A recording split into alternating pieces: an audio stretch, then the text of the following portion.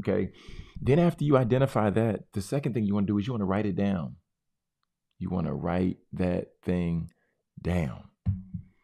Why do we want to write it down? We want to write it down because in the Bible, okay, let's get the exact text.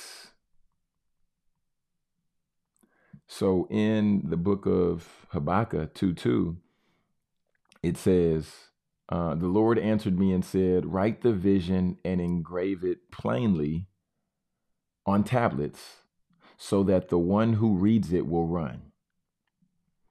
What does that mean in this sense?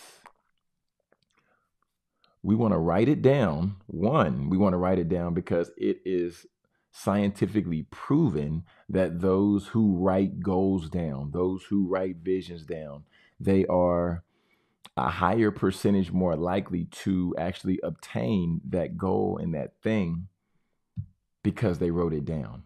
It creates a different level of accountability. And that's why it's in the word, because the word came before everything else. So it was in the word first. And then science is like, oh, well, if it's scientifical, then if it's scientific, not scientifical, wow. If it's scientific, then there's something there. Okay. So we want to write it down. I want to be debt free by this time. I want to make this financial healthy decision by this time. Right. So when we write it down, then we're able to run. What does that mean? It means that when you write something down,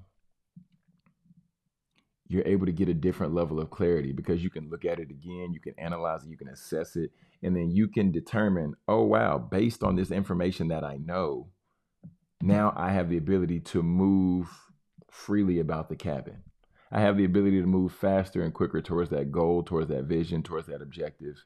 And as we're talking about finances, get clear on that. Get clear on what it is that you want and then write that thing down. Okay.